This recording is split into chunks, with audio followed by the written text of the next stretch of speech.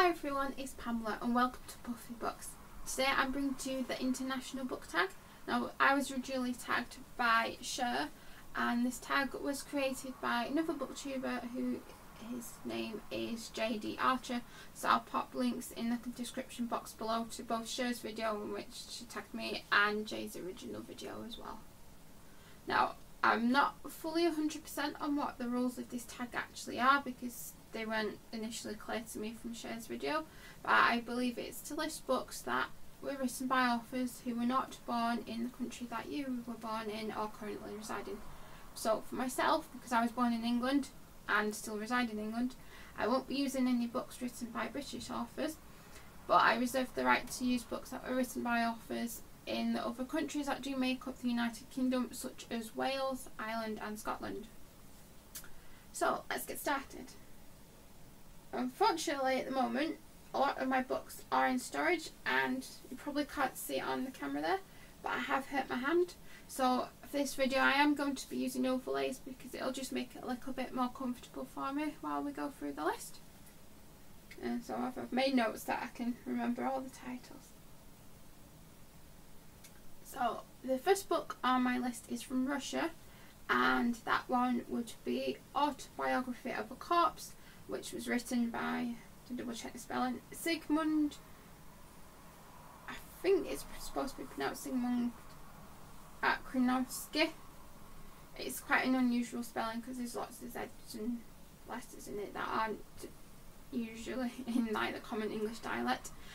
This book is a collection of short stories, my favourite of which tells the story of the fingers that belong to a celebrated pianist. Now a pianist being a piano player, do not confuse with other similar sounding words. And these fingers go out for a night on the town without their owner, which is quite a fun story, I think. Book number 2 on my list is from Czechoslovakia, the area now known as Czech Republic, and that one is Valerie's Week of Wonders, which was written by Vyacheslav Nevav. My pronunciations are terrible, so I apologise for that. Valerie's Week of Wonders is a gothic tale about a young girl called Valerie and some of the experiences that she goes through as she enters the next stage of puberty. Within it there are references to vampirism, perverted priests trying to take advantage of her, and lots of other sort of magical fantasy elements that you might find within gothic literature. It is quite an old book, as in more than 200 years easily. I do recommend checking out the English translation though, because I think the person who did that one did a really great job, and there is also a film of the story as well, which is quite a good film if you like art house cinema, so I quite highly recommend that one too. The film itself was made in 1970 and I do actually own a copy of that one on DVD.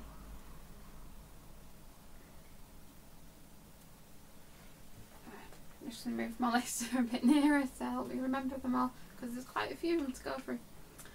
So country number 3 is Korea, aka known as South Korea or People's Republic of Korea, and that one is The Hen Who Dreamed She Could Fly by Sumi Huang, which is a novella about a hen named Sprout who shares dreams of flying and motherhood. So she escapes the farm where she lives and she goes off and has some adventures of her own, and some of her dreams are fulfilled because she becomes the adoptive mother of a nest of other birds that aren't hens because their parent is killed by a weasel. There are some elements within the story to do with like sort of fighting what your place is in society. That's the message I took away from it.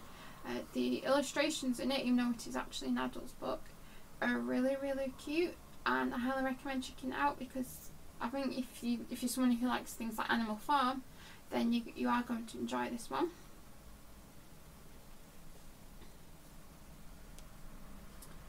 Country number 4 is Japan, and for that one I have chosen Snakes and Earrings by Hitomi Kanehara, This one is a contemporary novel which deals with themes surrounding body modification, love, obsession, and the downward spiral that can bring with obsession and alcoholism. Country number 5 is Taiwan, and for that one I've selected The Man with the Compound Eyes by Wu Mi-ying, which is a novel about an unlikely couple who brought together after tsunami, because she's a woman who's very desperate within her own life, and she's actually on the verge of suicide. And the man in question, because it is a hetero couple, is from a mythical land. And so technically it doesn't exist in terms of standard mortal realms. Okay, and then for number 6, which is probably one of my all-time favourite books, is from Germany, and that would be The Neverending Story by Michael Ende. Now, I'm assuming most of you watching this are very familiar with the fact that Neverending Story is a children's story, and it tells, as well as obviously being a very, very popular children's film from the 1980s, it tells the story of a young boy named Bastian who seeks solace in one of the rooms of his school with a book that has sparked his interest from a local bookstore. He entered the actual bookstore because he was trying to hide from some bullies that had been giving him a really, really hard time for several months. It's revealed quite early on in the story that Bastian's mother has died, and this probably plays a part into how he's sort of in a weakened state so that the bullies can attack him quite easily. But he gains interest in a book called The Neverending Story. He steals it, but actually with the intention of returning it, and I think he actually does return it in the end, if I remember correctly. And he then hides away in a room at his school because he doesn't want to face his classmates, and spends the next few days hidden away reading the book. As a result of reading the story, he then goes on some fantastical adventures because he's basically travelling alongside the characters within the story. The book itself actually contains the majority of the plot from the first film and the second film as well, which not a lot of people realise, and a few other elements that didn't make it into either of the films. I highly recommended the chapter about the tree that can evolve, because this one's quite interesting in the fact that the tree kind of tears itself apart, so there really is nothing, but then still continues to evolve into other fantastical beings and creatures. So it is actually quite, I'd say for a children's book, it's actually quite a difficult read in places, because it actually does challenge you as a reader, you know, and I think it is really, really well worth checking out, especially if you were a fan of the film. Also to note, in the original book and translations, Fantasia is not actually called Fantasia, it's actually called Fantastica, but when the film was being made, it was decided that Fantasia sounded a little bit better, and that's what they went with in the end. Number 7 is Scotland, and that would be Peter Pan and Wendy by J.M. Barrie. Now, a lot of people believe that J.M. Barrie himself is actually a Londoner. He did spend most of his life in London and the surrounding areas, but he was actually originally from Scotland, so that's why he's the entry for that country. I think for using him for Scotland, it would have been quite easy to go with someone like J.K. Rowling, because she's considered Scottish, but she was actually born in England. So for that reason, she's not included in this list, because otherwise she'd probably be one of the most famous authors from that area. I'm quite sure everyone knows vaguely what Peter Pan is about, so I probably don't need to go into too much detail here about that one. For number 8, I chose Ireland, and I couldn't decide between these two particular authors I'm going to discuss with you, so I decided to just do both of them, because that seemed a much better idea, and that would be Bram Stoker, who of course is the writer of Dracula. Dracula himself is the vampire that launched over 1,000 horror films quite easily, even the ones where he's not called Dracula, because that story was indeed the spawning of a new genre, to be honest. And so it seemed quite daft not to mention the most famous vampire ever in this list, if I'm including books from the United Kingdom. And the other one I chose was Happy Prince and Other Tales by Oscar Wilde. Now, The Happy Prince and Other Tales is actually a collection of children's stories. My favourite two from the story is the titular The Happy Prince, which tells the story of a prince who has died, and he didn't really know what was going on in his country or how his people were suffering. And after he died, a statue was erected in his memory, and his statue was covered in gold leaf. It showed him smiling, looking out over the city. He had blue stones in his eyes, you know, they were precious stones. There was like rubies on his hilt. You know, there was a lot of very, very expensive materials put into his statue. And one day there's a bird circling nearby to the statue. I think it was a raven or a crow. I can't remember which. It's been a little while since I read it. And the bird hears the prince crying, and he goes over to find out what's going on. And so the two enter into a conversation where the prince tells the bird about the things that he's seen since he's become a statue that he didn't know what was going on, about how all the people are suffering, and that the poor are sick and dying, and that the children are suffering and begging in the streets, and there's a lot of sad things going on that he didn't agree with. And so between the two of them, it's decided that every day the bird will fly around the rest of the city to the areas that the prince can't see, and he will take a piece of gold from the statue to give to the people who are deserving of it.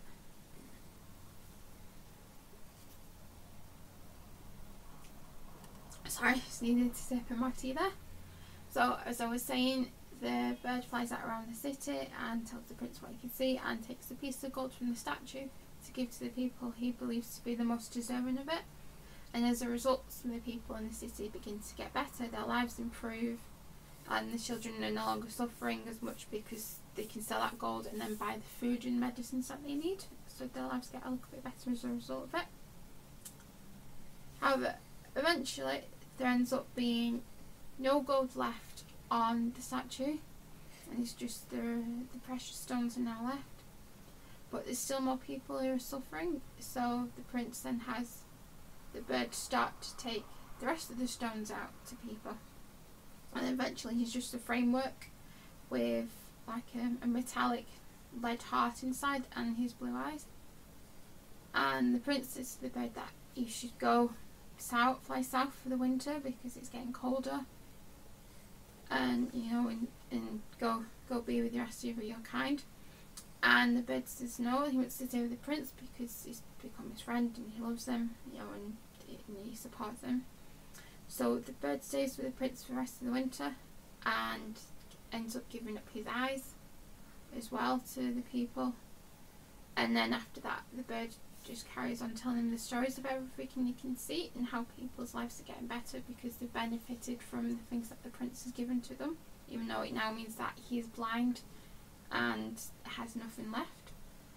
And eventually there's a really bitter cold and the bird dies. And then afterwards, the people who originally erected the statue of the Happy Prince see that it's just a shoddy metal frame now and all tarnished and not very attractive looking with the lead heart display, and they find the dead bird, so they dump what's left of the prince and the dead bird onto a scrap heap. And then God decides to ask an angel to go down to earth and bring back the two most precious things that he can find. So the angel picks up the stone heart, or correction, lead heart from the Happy Prince and the dead bird, and he takes them up to God and tells him about their story, and then they get to go to heaven. So I suppose it's a happy ending of sorts. It's definitely a tale about morality and giving to others if you can do so. And the other story that I enjoy the most from that collection, which is also kind of a bit sad really, I think, is The Nightingale. Now obviously there's several variations on this tale. The one that I've read in the edition I own is about a nightingale who falls in love with a young man who is, I think he's supposed to be a poet or a writer. Now obviously being a bird, the writer doesn't really pay much attention to her, other than times where like she'll fan her wings near his face to make him cool down, and then he'll feel better, you know, when he's ill or he's too hot. And one day the young man meets a girl and decides that he quite fancies her, and he's trying to find a present to give her. And one evening the nightingale gets a little bit too close to the rose bushes, and a drop of her blood falls on the roses, so the colour changes from white to pink. And then the young man finds this rose and thinks it's really pretty, so he gives this to the girl that he likes. But then eventually she starts to want more things from him, and so then the nightingale gives more of her blood to make roses of a deeper colour, which then makes the man happy. So the bird is happy, gives the flower to his sweetheart, and then she begins to want even more bigger gestures, and the man decides that he needs a really deep blood red rose to give her, because that would be what will impress her and help him win her heart. And so the nightingale one night then decides to sing the best song she's ever sung. But while she's doing so, she's pressing against the thorns on the rose bush, because this is what will get the blood from her heart out, which will produce the deeper colour of the flower. So the more she sings, the further into the rose she presses, and eventually the thorn pierces her heart and it kills her. And as a result of this, the rose is then the most deep blood red rose anyone has ever seen. It's a very, very beautiful flower. And the young man, you know, ignoring of the nightingale, takes that rose and gives it to his sweetheart. And then a few weeks later, the girl still decides that's still not enough, and so the nightingale is dead and the young man is heartbroken. And I think the moral behind that one is probably something along the lines of that you should be careful about what you sacrifice, because that high price might not actually be worth it in the end. But I know other people would probably take away other messages from that one. I think it's actually quite sad, really, but that's probably to be expected from a Gothic Victorian poet and writer. Okay, number 9, Canada. That would be The Handmaid's Tale by Margaret Atwood.